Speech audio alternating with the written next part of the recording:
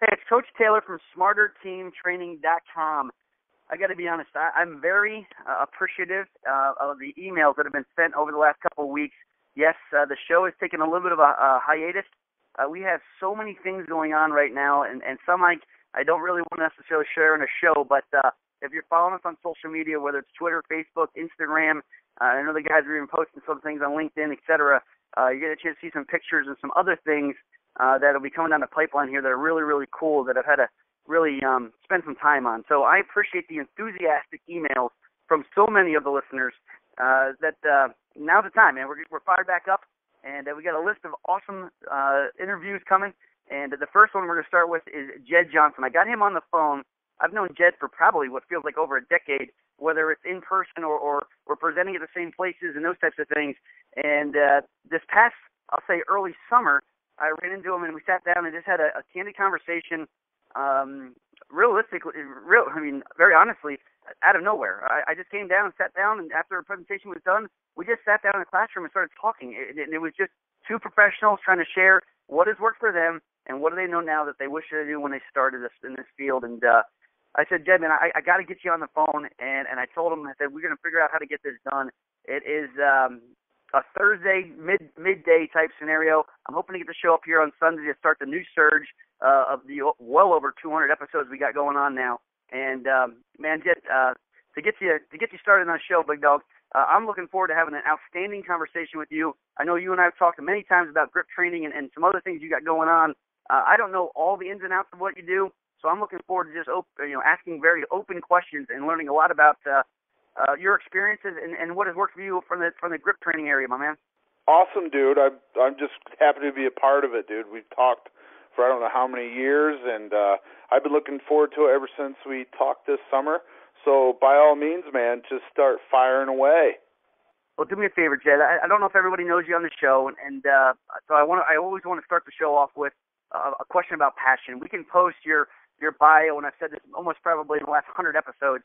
To me, it's very boring to hear what someone did in 1999 and 2002, and I can post that in the description of the show. And if anybody has any questions, they can email me or email you directly, and we can talk about that. But the question that's never outlined in one of those little bio write-up things is, where is your passion for this field come from, and specifically even the grip training side of things? I mean, I'm very interested in grip work, and we do a lot of grip strength training. But you are a guy that's actually taken it to a whole nother level, including even to a sport, which we'll hopefully talk about here a little bit on the show too. But walk me through where your passion for the field came from, and then specifically how you got involved with the grip aspect. Yeah, man. I'll tell you, plain and simple, my passion is just lifting in general. I'd love to get down in the gym. It's my release. I get down there, it makes me sane. I can have the worst day in history, all kinds of stress, and I know that I can go down there and I can work out all of that stuff through a lifting session, far more than I could ever do, more effective than going to any therapist, getting a massage, going for a walk, or laying on the beach listening to the waves crash. None of that could come even anywhere close to just the kind of therapy that is lifting. Just a good, solid workout, hitting it hard, pushing yourself to a limit, knowing that your brain wants to shut it down at 8 reps, but you're going to go to 10 or maybe even 12. That's the kind of stuff that I live for, man. And I love just every opportunity that I can share with people, whether it's in a situation with you where we're just talking on the phone about it, or if it's a situation where we're at a seminar or clinic and we're talking about training, or if I'm in a workout session with somebody and we're pushing each other back and forth, or even just when I'm training people in the gym. I have a few clients that come to my little garage here in my small town, and being able to watch them enjoy lifting. That's really what it's all about. And I'm one of the luckiest, most blessed people in the world, dude, because I've been able to turn that passion into a little bit of a career. Not even a job, not work, but a true career that I'm able to, leverage into cool travels, cool activities, get to meet awesome people. I was just at I was just at something called the AOBS annual dinner, I think 2 weekends ago. It was one of the highlights of my year, bro. And I have all of just my lifting interest to think of it for it. So that's what it's all about, is just getting down in the gym, testing myself physically, mentally, and grip is really just one component of what I do. It's the most favorite thing that I do, and it's probably my biggest motivator, to be honest. Before the show started, we talked a little bit about if you want to learn about football, you're going to go to a football coach. If you want to learn about basketball, you go to a basketball coach. But you never go to a basketball coach to learn about football. That doesn't seem to make sense. So to get this conversation started, you actually compete in a sport called grip sports. I know very little about it, and to say a little bit is probably even stretching it to an area that's probably exaggerating that even. Walk me through this concept of what grip sport is, how it's really impacted or positively impacted your training, and then how can you see it actually being used in a sport-appropriate type scenario? I mean, it sounds like a cool thing to get people involved with from a competition standpoint in the weight room, but now they're actually calling it a grip sport. You're telling me there's competitions we can go to? Yeah, man. Grip sport is it's always growing, man. It's a growing sport. It's kind of underground. You know, you don't see much about it, but it's one of those things where all the people involved pretty much know each other. We get along, we push one another and stuff like that. What it is, man, is if you took a cross of strongman and powerlifting and maybe even threw in a little CrossFit, believe it or not, you would have grip. All the lifts that are done are contested in a way that you're testing your hand strength, your wrist strength, and sometimes even your whole lower arm, like your forearms. So there's lifts like, axle lifts that are thick bars that are basically a deadlift, just like you would have in a powerlifting meet. The thing about an axle lift is generally you go double overhand and you can't use any kind of a hook grip. So your hands are tested quite a bit. It's a little bit thicker bar than normal. They're usually about 2 inches thick. So the grip definitely becomes a limiting factor. But I'll tell you, you do enough axle work and your whole body gets worked. So there's big portions of the year where all I do for my deadlifts is axle work. And when I go back to regular barbell deadlifts, I'm just as strong as I was. I don't lose anything. There's things, if you think of a strongman competition that has like Atlas stone loading or medleys, or you've got to load odd objects, we've got the same kind of thing in grip sport also. So you've got all kinds of different odd objects, whether they're plate pinching challenges or maybe a steel bar you have to bend, a deck of cards you have to rip, other crazy thick bar challenge items that are sitting there, and you have to either pick them up to a lockout position or you have to load them onto a platform or just simply bend, rip, tear, and twist, whatever it is, to a completed point in order to get credit for the lift. And then it's even, dude, as simple as just closing big grippers. Man, there's all kinds of grippers that are available out on the market. I'm not talking about these plastic things that you can get at Kmart and Walmart. I'm talking about heavy-duty grippers with like knurled aluminum handles made out of, industrial strength wire, and you've got to squeeze with all your might in order to get the handles together. And we've got systems in place now to actually rate the strength of each gripper so that we're able to compare from one to the next and see who truly has the biggest crushing power. So there's all kinds of different things that we do in grip sport. Some of the events have become more standard that you'll see in many, many competitions. Others you don't see as often. Some promoters like certain events and hold them in their competition, so when you're going to go to the Gripmas Carol that you're going to have to do a crazy medley, and you're probably going to have to do some kind of varied gripper event from what you would normally have to be ready for. So it keeps you on your toes. Each promoter is able to leave their little fingerprint on the sport in the way that they want to. It makes it really cool to know that it's not the same old stuff every single time. So, that's, again, man, I get really spirited about it because I've been involved not just for a long time, but I've seen it grow. I know what it started as and what it's become, and I know that it'll be getting even bigger as we go forward. I'm a big fan of using as many tools as you can possibly imagine. Well, maybe you can imagine far more than I can. But for the normal gym type scenario, we have a ton of different type of grip training modalities, whether they're towels or, as you talked about, the crushing units or farmers walks and carries and all. I mean, there's many things that we can think of to actually use. But are there certain types of techniques that you use for training your fingers, your hands, your forearms as a whole that have really worked for you? Absolutely. The one of them that I can point to right away is just general thick bar training or thick handle training.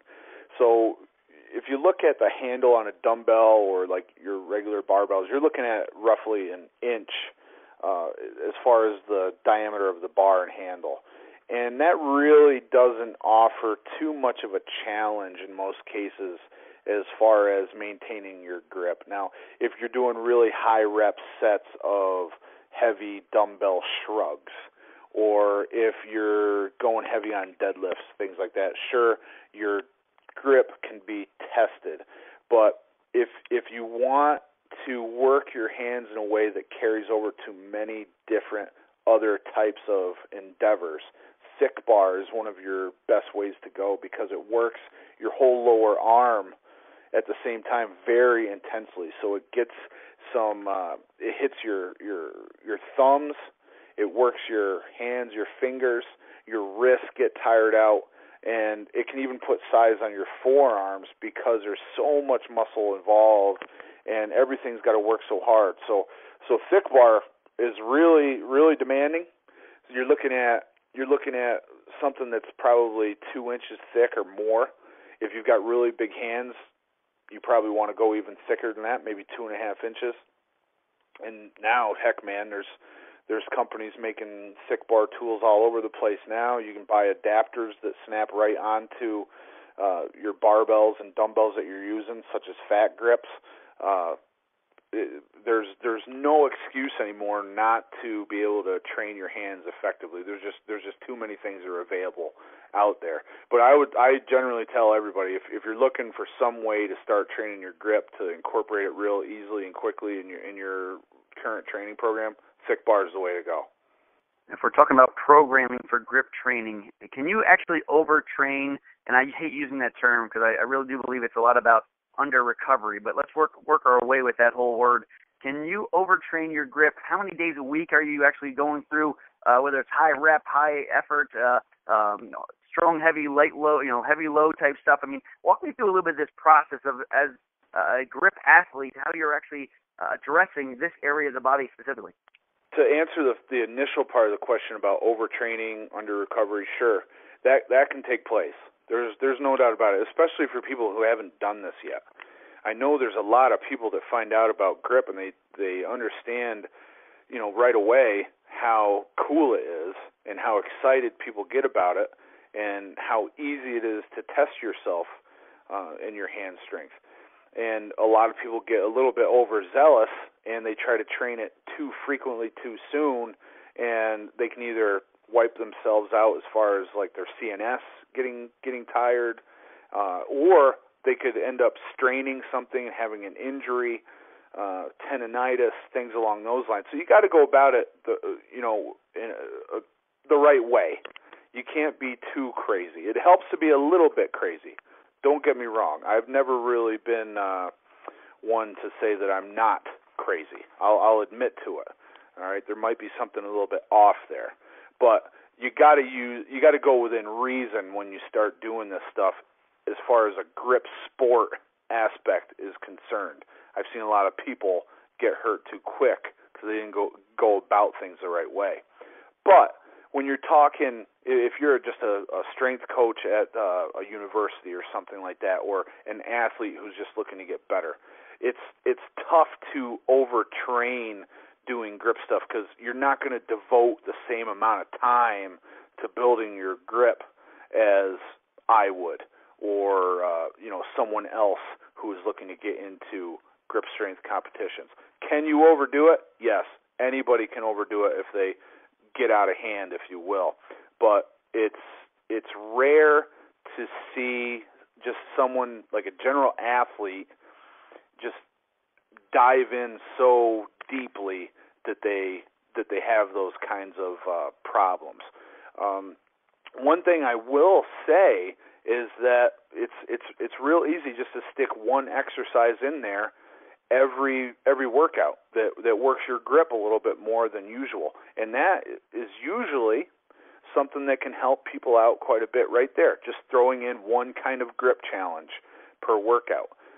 You don't need to do it every day. I know some people talk to me, they've got a wrist roller at home that they do, and they squeeze on tennis balls, and they'll do rice digs and all that stuff. I frankly think that a lot of those exercises are pretty much a waste of your time, so there's no need to do those in extra workouts throughout the week.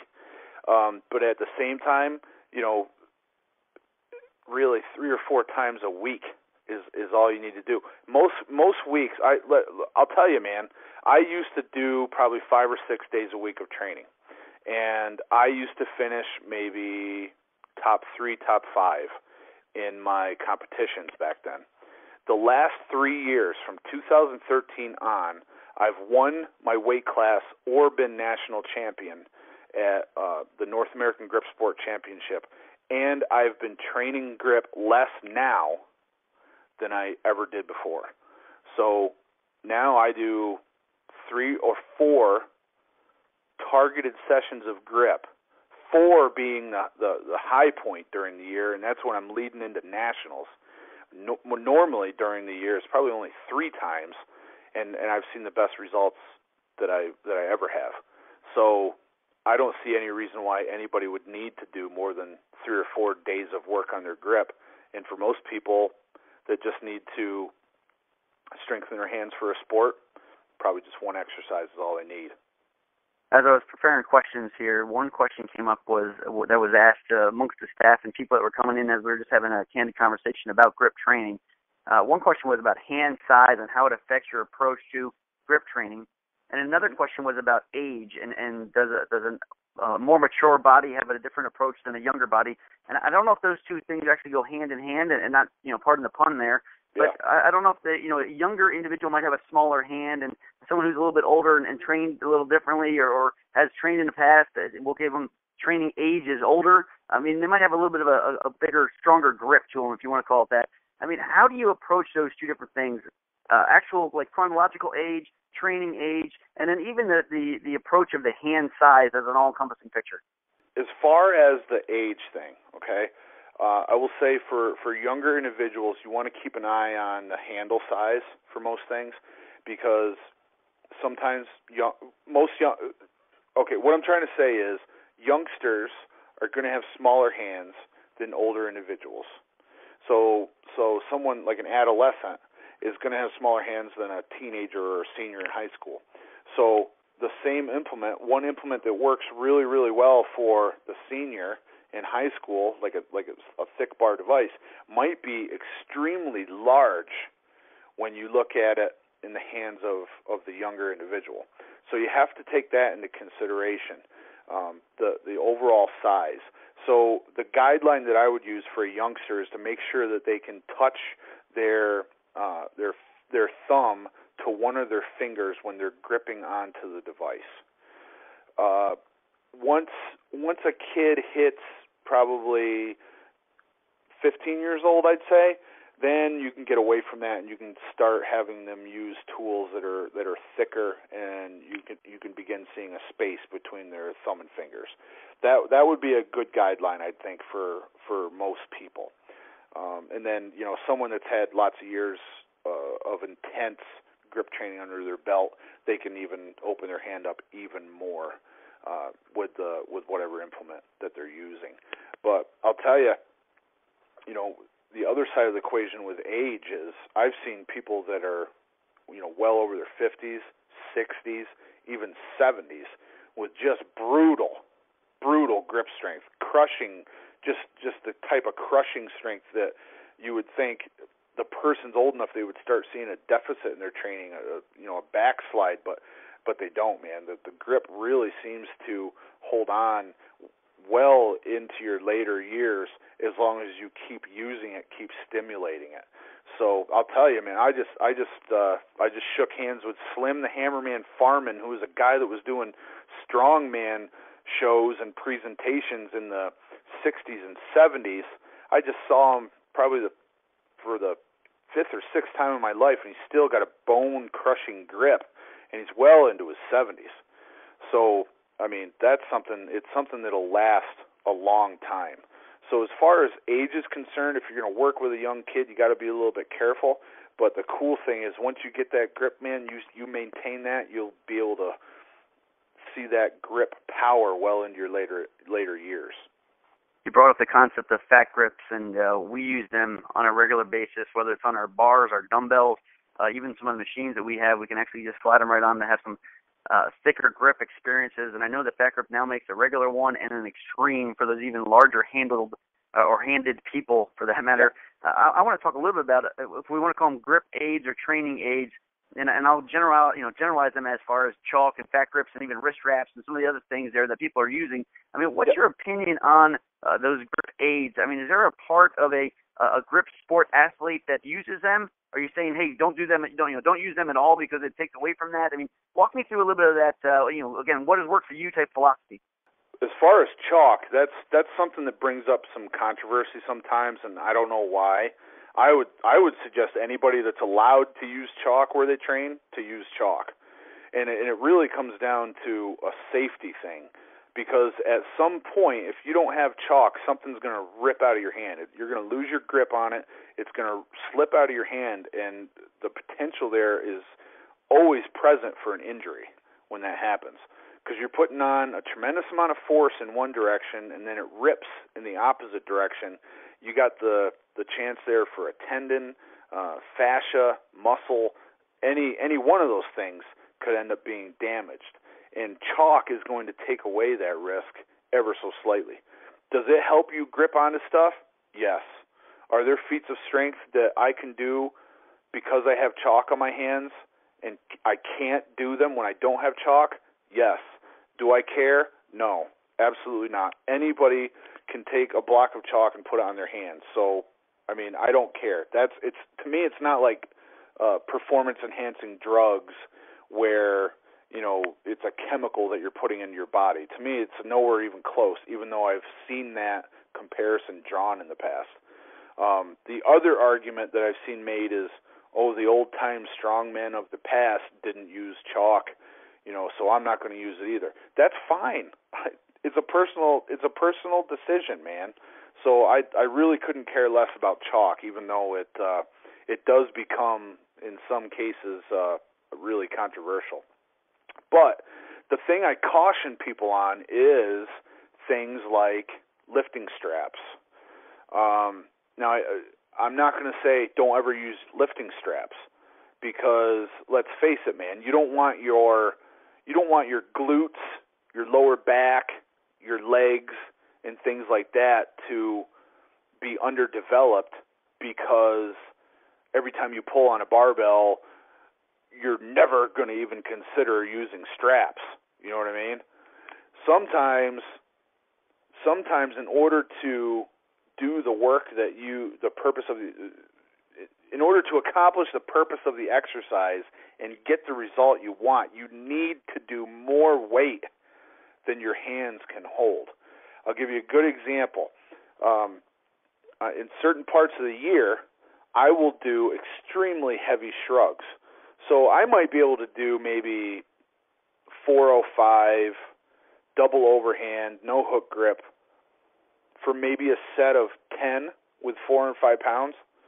But I need to switch it up every so often. So I'll go up another plate, 545, maybe go higher and get near 600 pounds. There's no way I'll be able to hold on to that in a double overhand grip. And I don't like to do the alternated grip if I don't have to. So I'm going to use straps. I use straps all the time. On pulling days, I probably use straps close to 50% of the time, because I'm not working my grip there. I'm working my body. I'm working my traps, my back, shoulders, my core, my glutes, things like that. They need to be stimulated with heavier weight. So in a rack pull, shrugs, things along those lines, power shrugs, Olympic lift breakdowns, things like that. Oh yeah, you better have your straps there, because they're something that you need. So those are a couple things. I don't know what else. Wrist wraps. If you need support on your wrist, or if you feel like your wrist might be injured or something like that, it might be a way for you to get a good workout in. But I just caution people about becoming over dependent on them and maybe weakening their wrist. But I really don't even know what the chances are of that happening. I use wrist wraps all the time myself. One big thing that I talk to the coaches about, and then when we get in a huddle, to really talk to the players about, outside of program design or training philosophy or anything like that, it's about helping the kids become confident in themselves, one another, and then within the coaches to players, and then coaches to coaches, the confidence aspect of what we do. And I like trying to integrate that into some of the things we do in the training, the weight room, those types of things as well. I mean, do you think addressing athletes' confidence through grip training could really help, elevate someone's personal self-belief? Absolutely, man. And a good example is some of the stuff that I do with my wrestlers. I've got a handful, man. Maybe I have 3 or 4 wrestlers that come and lift here with me. And when they started, dude, they'd be lucky to be able to hold onto the bar through the duration of a set of pull-ups, just on a regular knurled pull-up bar. These days, they laugh at the pull-up bar. That's an easy workout, because we do things like dog bone pull-ups, orb pull-ups. We slap. We get crazy, man. We slap. I took a pool noodle and I cut that thing up with an X-Acto knife, and we slip that over the bar. If there's a harder pull-up than that, then I can't think of it right now. I'll tell you what. The thing is just vicious. These guys are complete animals with their pull-ups now. They don't even blink an eye. So I can't even wait until wrestling season gets here, man, because none of them are going to lose their grip on a guy, unless they just end up going up a complete beast, or once they get into later championship competition, they might find somebody. But around here, I really think that they're going to have a huge confidence boost this year, because as from the training that we've done as a whole, but also the grip work, and I think it's going to have an effect even on the mental side of their opponents, because I think my guys are going to be gripping onto them with like either a tight waist, ankle lock, or whatever, wrist hold or whatever, and they're going to say, how in the am I going to get away from this dude? Because I mean, their grips are like vices now. I know you've been in the field for a long time, my man. I know you've been doing some incredible things as an athlete, as someone who provides content for others to read and to watch on video, as well as also presenting and doing live demonstrations to help inspire greatness in others. I mean, what's one big motivational message you would have for people that are potentially interested in becoming a grip sport athlete, getting involved in the iron game as a whole, and also turning it into a career? I think the biggest thing you can do is just, if you want to try something out, then go do it. Don't be like, oh man, that looks cool, but there's nothing around, and I might have to drive a few hours. Dude, I don't want to hear that kind of excuse, man, because when I wanted to learn something when I first got into this in the early 2000s, I was gone all the time. I drove to people's houses weekend after weekend after weekend. I'd go and train with somebody, the first weekend of the month, and I would go back at the end of the month, and then one of the weekends in between there, I'd go to a clinic or a seminar. I'd read books, audios. I would scour the internet, read posts on forums. If you want to do it, go do it. It's fun stuff, man, and it's not just grip. If you want to learn Olympic lifting, strongman, stone lifting, you want to try some other to do a marathon or something, go do it. If it crosses your mind, man, go do it. Don't let excuses get in your way. You will be so proud of yourself once you start things like that up, man. It's a challenge. It's going to test you physically and mentally. It's going to test your will. It's going to test your faith. But just go do it, because I guarantee you will be so happy. Man, I'll tell you, dude, a quick story.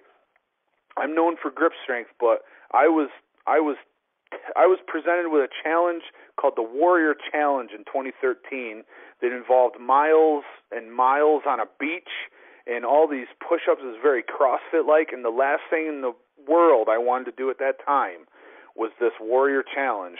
But I signed up for it, I committed to it, and I am so super glad that I did, because it was an experience that I will never forget, probably the hardest thing I've ever done in my life. In a physical sense. I think it's just something where we as human beings need challenges, and I think you should just go and do them, man. And don't let weak excuses like distance or all that stuff, I don't know how to do it, whatever, man. I guarantee you the information is out there that you can find somewhere. And don't be afraid to buy a book or a DVD or something like that. The worst thing that I did was I waited too long to actually buy some materials when I started my business. Like, I was trying to do too many things that I had heard from other people that didn't end up working. And then finally I got involved with like a business coach. And then I was able to actually get some freedom in my life and reduce some of the stress in my life and really enjoy what I was doing.